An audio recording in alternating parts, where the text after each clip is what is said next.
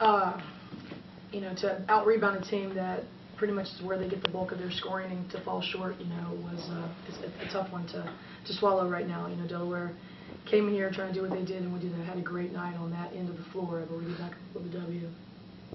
Coach, before the game, you said you didn't want to be three happy.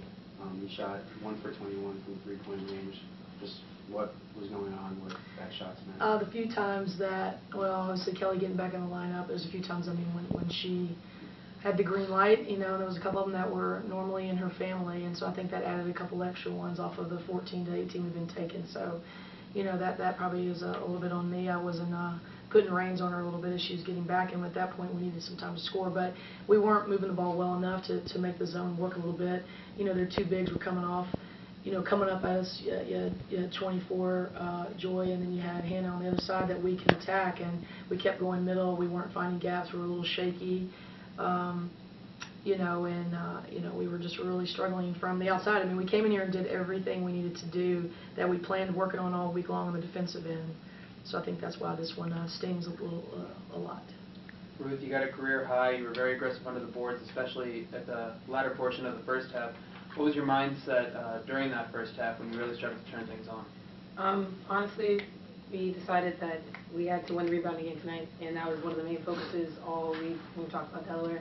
So I just went out there and did what Coach needed me to do. Did you feel in the second half when Anman Yuga really started contributing to the scoring, did that ease some of the pressure off of you, did you feel like? Yes, because AO is a normal contributor, so it helped out a lot, and I just continued to stay aggressive and did what I had to do to help. Now, Coach, Kelsey Buchanan scores 8 points on 3 of 10 shooting. She leads the conference in scoring. I know it's difficult because it's a loss, but do you feel good about how you defended her? Well, 100%. She had 2 points at half. Our whole game plan all week was to obviously sink in the paint, make other people hurt us, and the ones that did hurt us a little bit still shouldn't have been enough to win the ball game. And that's the way you look at it.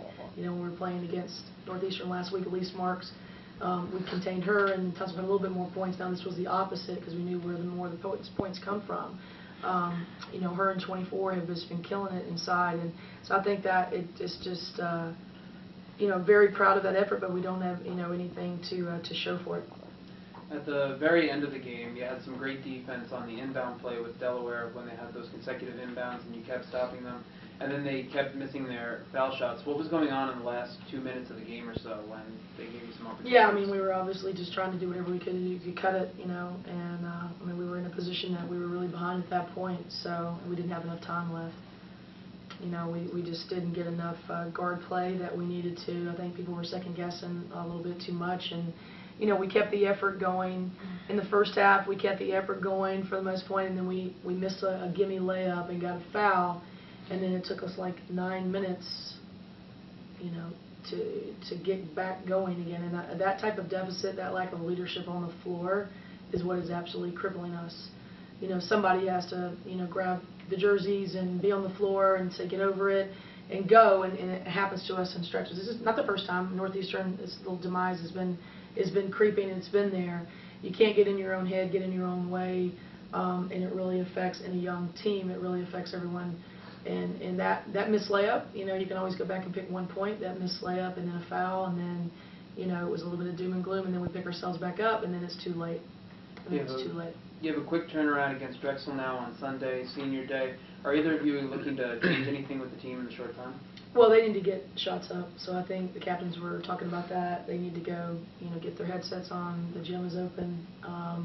So a quick turnaround, but they need to go do whatever they need to do psychologically to get themselves into a position. And our defensive scheme will be obviously a little bit different. Quick turnaround, but we know what we need to do against Drexel. And again, we just got to this part's with really a lot on each team member. And they had some good stuff they were talking about in the locker room. And that's one thing I can say about this team. They I walk in there, they do a lot of talking about where they need to be. Now they just need to do it, though.